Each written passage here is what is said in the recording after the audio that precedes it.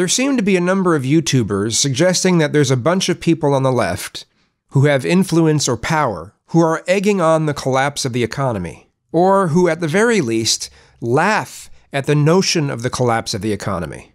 I'm not seeing it. I see celebrities in their mansions pushing the notion that everyone should follow the quarantine guidelines, not taking into consideration how many people are losing their jobs and their livelihoods, not considering how many people can't afford rent, food, or basic necessities. I see people acting as though the economy is invincible, and that shutting it down for 6 months somehow wouldn't have a severely negative effect on it. That's not wishing the economy to do poorly. That's not laughing at the economy doing poorly. I primarily see people being concerned about the spread of the virus. Having said that, there are people out there who want to see the collapse of capitalism. Thankfully, those people don't have power or influence. These people indeed do not seem to care about how many people suffer in the collapse. They view it as collateral damage. These people are disgusting as far as I'm concerned. And again, thankfully they don't have power or influence. Then I see videos with sections like this. But what happened yesterday was inexcusable. People did not have masks, they did not have gloves, they did not distance themselves. What they did was to help spread this disease around the state more, most likely, not contribute to the mitigation, and it just made me sad. If watching Americans exercise the first and most fundamental American right to petition government makes you sad, well, if you don't like America, why don't you get out? Where somehow a person being sad that people are intentionally doing things that could spread the virus is actually sad because people are exercising their right to protest. It's disingenuous and stupid. It's as stupid as when George Bush said, "They hate us for our freedom," in reference to Middle Eastern countries. Don't get me wrong, I think Gretchen Whitmer's latest quarantine efforts are oppressive and ridiculous. Stores shouldn't have to close off their garden centers and home improvement sections because they're considered, non-essential.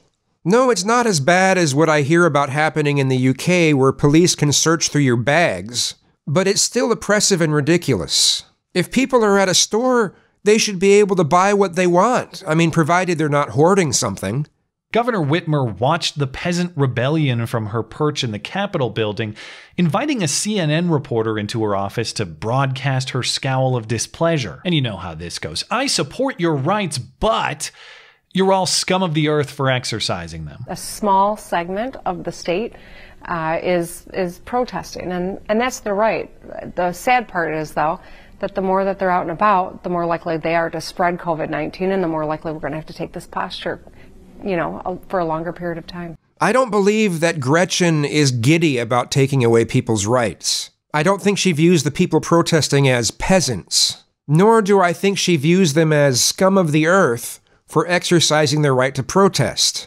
She does view them as foolish for going out and doing things that could easily spread the virus, similar to how most people view those spring break college kids who were partying on Florida beaches. I mean, if most people in the protests were wearing masks, they were trying to do physical distancing, and they weren't blocking traffic, I don't think there'd be an issue at all with the protests.